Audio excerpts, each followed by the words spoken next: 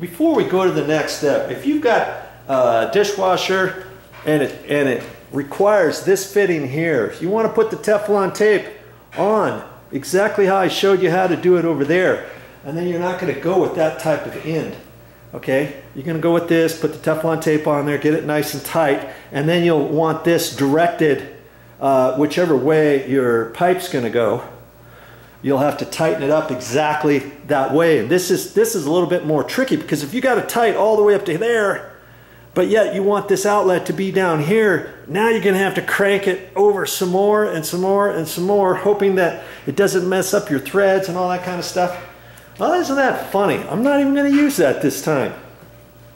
I'm glad I read those directions, and I've got these parts. I'll probably end up saving that. I'll save all my little parts and keep it with the dishwasher in case I ever need them for something else. I'll know I've got a washer there and stuff like that. Okay? Read your directions and do it right. Isn't that funny? You probably saw the camp chairs out here. We have not set up this room. Mommy just went to Costco and got this huge TV. Look at this thing, Neo QLED, and that's a 75 incher. This puppy was heavy to get out of the car. Mommy went down to Costco on her own while I was working with this dishwasher, and they'll help you load that up in the car. Now she's off. They even have some indoor-outdoor furniture. I think we're going to end up putting that here because we're right here at the river, and we've got this nice vinyl planking floor, and we've got a cat that scratches up our furniture. Look at this thing here. We've got. Look at that. Look at that. Every single corner is like that. Look at this. So do we want to buy some furniture that she's going to rip up? If we get something indoor-outdoor stuff, if she rips up a little bit of it or whatever, fine. But most of it, the outside's going to be kind of like that swing, you know, that material, you know, outdoor material. And we can have that in here. I'm not going to mind. And then we'll have some cushions, and she probably won't rip that up as much as something like this. Get out of town. It was like, hey, it's your cat. The best way to fix that is to get rid of her. I mean, we got some of that other stuff to spray on there. See that Feely Way classic stuff?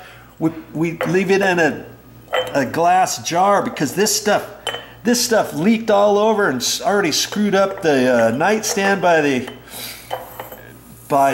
master, in the master bedroom by the bed.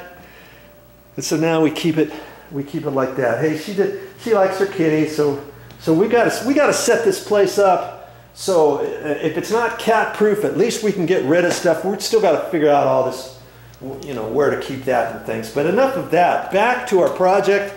We've got the electrical hooked up now.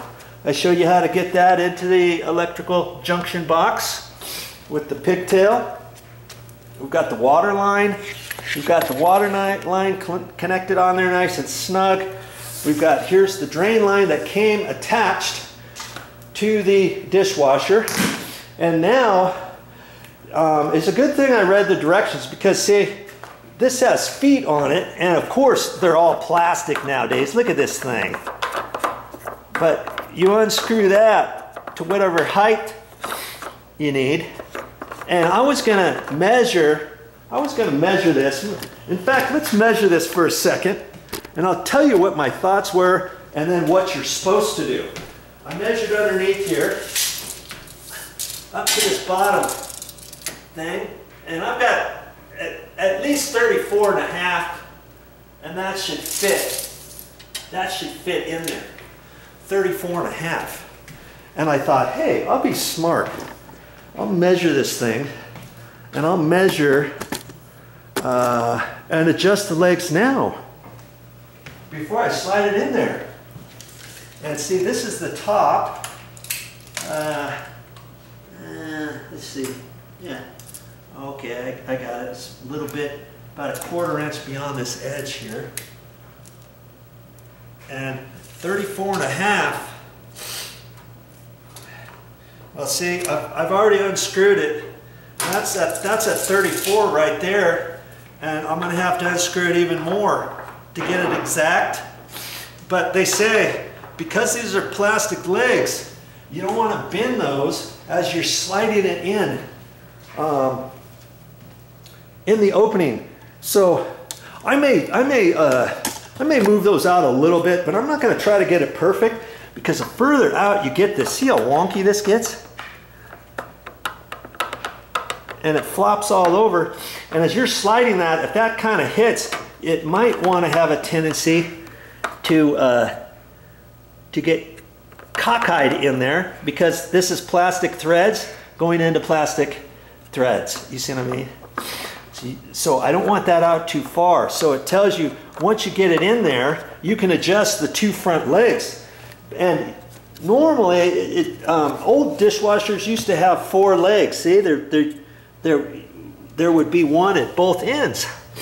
This one's got one in the middle. And it's like, how are you going to get underneath there? You know, on old dishwashers, and I don't know if all dishwashers are like this nowadays, but here's where the front toe kick's going to get screwed on here. And normally you could take this toe kick out and you can shine a flashlight back underneath there to see if there's any leaks or anything like that, or you could reach in there.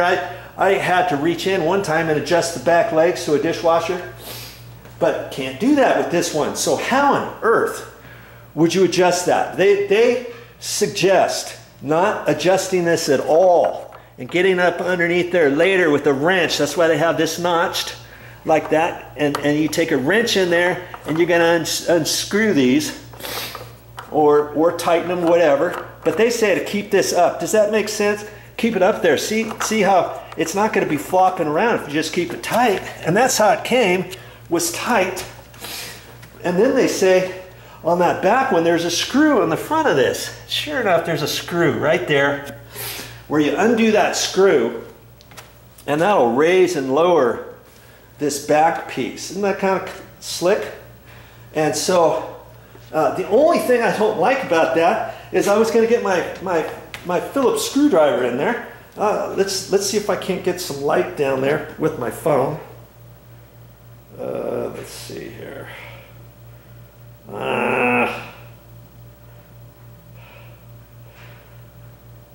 I'm trying to pull up my light. Here we go. Can you see the threads on there? Look at that. It's a star connection. You can't even adjust it with a regular screwdriver or Phillips. And lucky for me, I pulled this out, and see, here's some little star ones, see, like that. I just happen to have the right one. And sure enough, it does fit in there, and this thing will go in and out, okay? And that's going to raise and lower this. I don't know how you could possibly tell how much to raise that and how much to lower it, unless I guess you get a level or something, put a level in there or something, because when these come out, it's like, how can you do that? Because you can't see through here how high that is. So I'll have to figure something out and to get that adjusted exactly where it's supposed to go. Okay, so that's pretty much our next step is, and see, I can't even screw that without doing it over here. I can't unscrew it by hand or anything. So I'm going to have to make a determination how far to unscrew things. I might unscrew this a little. Well, I should keep them tight, huh? And this one here, see how floppy it is?